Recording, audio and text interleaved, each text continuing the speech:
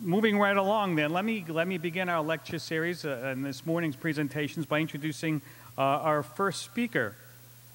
And I don't want to take away anything that these speakers are going to talk about, but we're going to be talking about the last 40 years of research as our basic theme this morning. And our first speaker is Richard Wrangham. He is a primate behavioral ecologist, and the title of his speech is The Inspirational Chimpanzee: How 4 Decades of Research Has Changed Our View of Humanity. And he is considered one of the pioneers of the study of chimp self-medication. Dr. Richard Wrangham.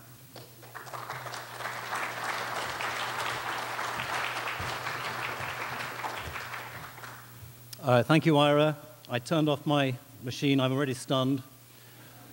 And the challenge of being polite all day just seems too much to me. But at least I can begin by saying that Leakey Foundation is far and away my favorite foundation. It's just fantastic that you've brought everybody here for this occasion. And what a wonderful opportunity to honor Jane Goodall and Toshisada Nishida. I guess at some point I'd like to have a slide up here. Well, thank you.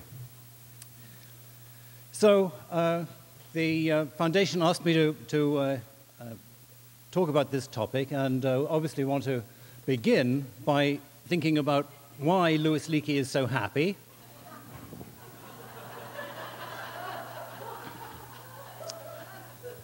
And the answer actually is that the program that he initiated worked. We have learned a lot about our past from studying the great apes. He would have been just totally ecstatic to know what Jane and Toshi and the many other people who studied apes have discovered. But I want to go back to this question of what it is that we have learned by going to the sort of issue that is at the polar opposite of the way that we in the Leakey Foundation tend to think about things. Here is this quote from just a few years ago, 5 years ago, from a very distinguished sociobiologist and behavioral ecologist, David Barash. And he is saying that phylogeny doesn't seem important at all. This was in a review of a book called Tree of Origin, in which several of us here contributed. And he is saying phylogeny seems remarkably unimportant. Those great apes, they don't matter. In fact, he's saying, whether human beings carry a significant primate legacy at all when it comes to behavior is a severe, open question. Now, not many people think like he does, but he's a distinguished guy who's representing a view that is reasonably common. What he's saying is that clearly, physically, we are primates, and behaviorally, we are animals in the sense that we follow the rules of kin selection. We follow the rules of maximizing our fitness through whatever behavioral strategies we can. But when it comes to our behavior, our primate heritage doesn't matter.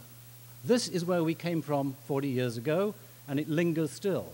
And if you think I'm exaggerating, remember Ed Wilson's wonderful book on human nature? Anyone remember anything comparing humans and chimpanzees in that? You will not find it. What about this irony? Jared Diamond's magnificent book, The Third Chimpanzee. He spends the first 2 chapters saying, gee, you know what we just discovered?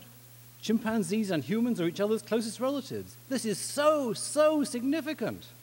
In the remainder of the book, there's no comparison in the behavior of chimpanzees and humans.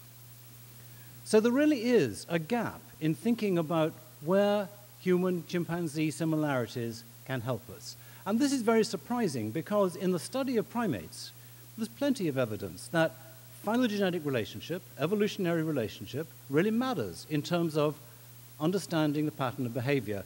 What we got here is a number of macaque species, and they're color-coded to represent similarities in their style of behavior. And the good guys are the ones in green, and the bad guys are the ones in blue, and you see they're all related to each other. Phylogeny predicts behavior to a strong extent. And we can certainly see clear hints of this in the great apes. I mean, here we've got traditions of using tools, and the great apes and humans show this more strikingly than other primates on the whole. Now, I thought Carl van Schaik was going to be here to talk about culture, so I'm not going to talk about it. But we'll talk about other things. But I first of all just want to remind us what the essential logic is about why it is that the chimpanzees are so interesting. And this is something that was not known, of course, 40 years ago.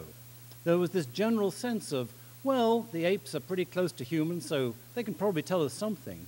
But we can be much more precise now because of the amazing discovery of the DNA tree, which is represented here, and since 1984 has become just totally solid.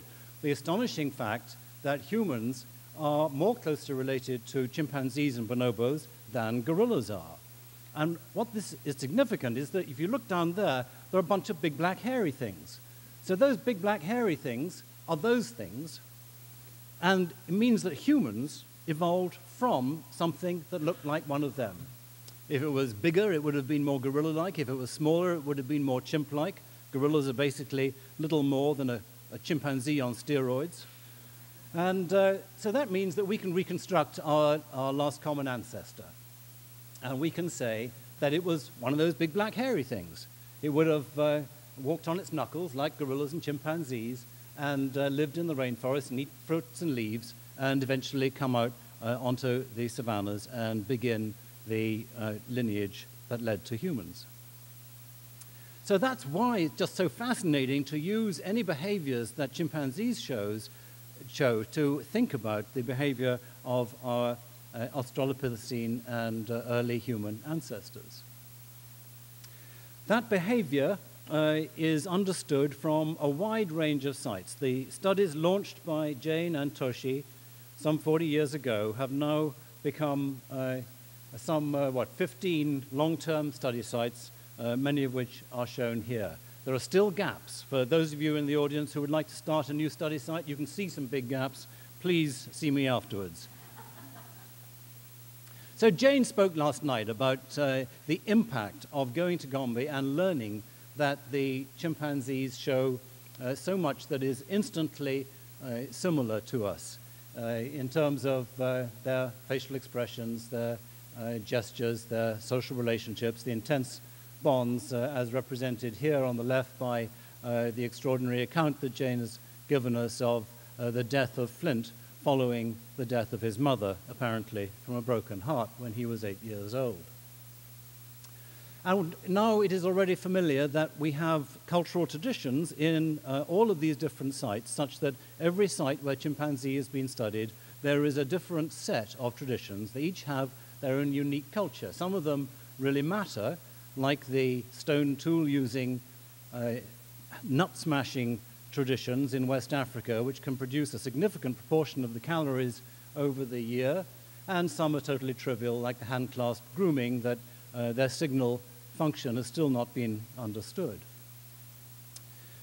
But there are many other things as well, and let me just remind you that chimpanzees are extraordinarily ingenious. Jane and Toshi spoke last night about the chimpanzees that end up in sanctuaries because they've been orphaned. This is one of them. She's a juvenile called Yo-Yo. And Yo-Yo here has been given a task which I challenge you to see if you can solve. There is a tube strapped to the wires of this room, and at the bottom of the tube she can see some peanuts. She's never seen a task like this before, and she's just been led into the room, and if we start the video we can see how she solves it. And if anyone can figure out how to do it before she does, then shout out the answer. Could you just click on the... thank you.